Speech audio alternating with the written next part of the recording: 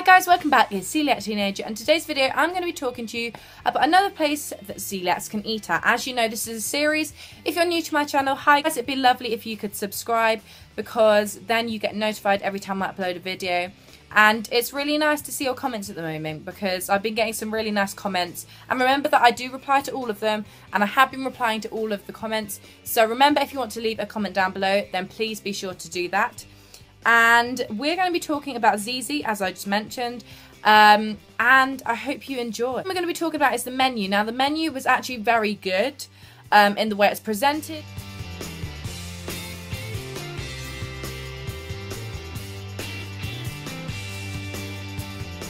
It was a different menu to the gluten.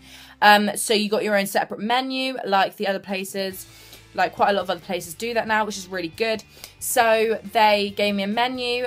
One thing I would say is, for the starters, because I didn't have one, or a pudding, but I thought that I would just explain that the starters, personally, I don't think there was a very good selection, personally. I thought they were very basic, meaning like a salad, kind of obvious, and there wasn't very much choice compared to a lot of places. And the same with puddings, actually. The puddings, there wasn't a lot of choice either. But I did really, and I do really like the pizzas. That's the reason we go, because the pizzas are really good. So for my drink, I actually had a water, because I don't actually know why I had a water. I just did not feel like any nice drink for some reason.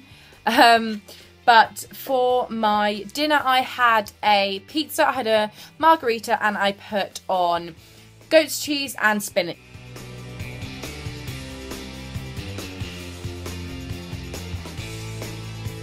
All these videos are basically me eating pizza, and the same thing with goat cheese and spinach. So if I need to do another place soon. I've done obviously Beyond Bread, so I had something different there. But I need to do some other videos where I'm talking about other things except from pizza. But that is the main place we go. We usually go for pizza anyway if we're going out for dinner. The price of this was, I actually can't remember. I think it was like 11 or something pounds. I think the prices were quite reasonable. They weren't too expensive. They weren't too low. They were kind of reasonable, you know, the kind of prices that you would expect. Food, I would give my pizza a 7. Now, I did really like the pizza, but I thought it was a little bit liquidy, but actually, I actually liked that. I did actually really like it quite liquidy. So if you're not a fan of that, maybe it's not for you, that pizza. But there was a lot of tomato sauce, but it was actually very good. But the actual base of the pizza was really good, like a really nice pizza base. Like, it was one of my favourites, like really nice. And for service, I definitely give an 8. I think they were really good. We asked for a gluten-free menu. They were so lovely. They were really, like, nice people. The chefs were really nice as well. So the staff are very lovely. And would I go again? And yes, of course I would go again. But I wouldn't necessarily go if I was going to have a starter or a pudding, because I don't think there was enough variety for celiacs. But hopefully they will improve it soon. So if you're watching this, which you're probably not, but if you do, Zizzi, it'd be great if you could bring out some better or some new puddings and starters that would be suitable for celiacs. So I know this video wasn't like talking about such good things about it, but sometimes videos need to be talking about things that aren't so good.